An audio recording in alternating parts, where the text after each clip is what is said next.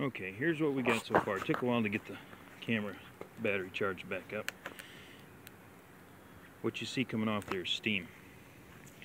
And what I've done here is I put together a bunch of, I took this clay and I put it in a pot, mixed it up with some water, made a mortar, and I coated all the seams. And it's still drying, and that's why you're seeing a lot of the steam. I put the top on here so that it would help heat up a lot faster. But with this reconfiguration here, I was able to get a much hotter temperature. So far we're at 225, 230, and it's still climbing, but I wanted to do one last video before the sun goes down. And let me take this top off.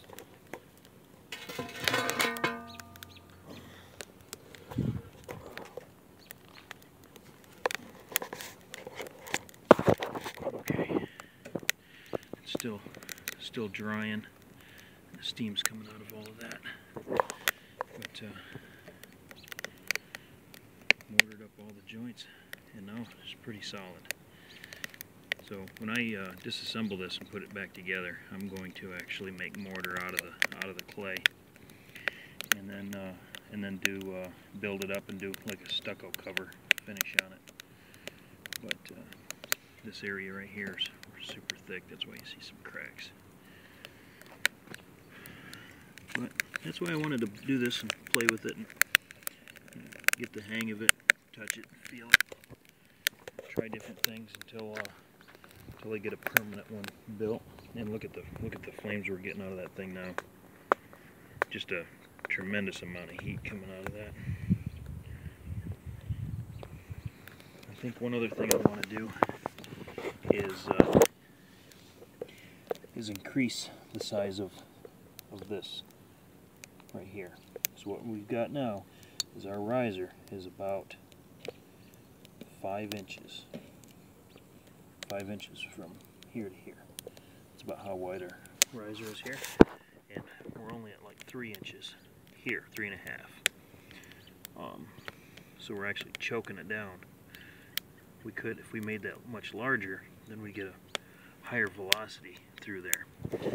But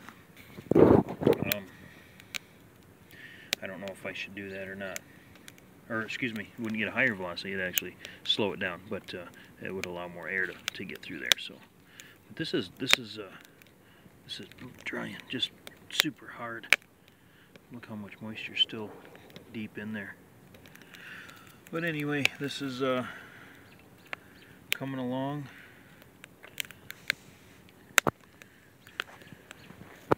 Just producing a tremendous amount of heat.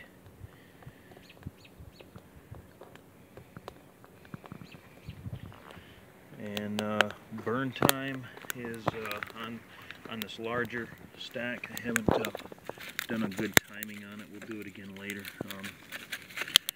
But it's about 35, 40 minutes before I need to reload it. Maybe 45. But the higher I make this, the longer pieces I can put in, and the longer it would actually stay burning by itself. So again, just working on things like that to try to maximize it before I build a permanent one. Alright, we'll let this video go, and thanks for watching.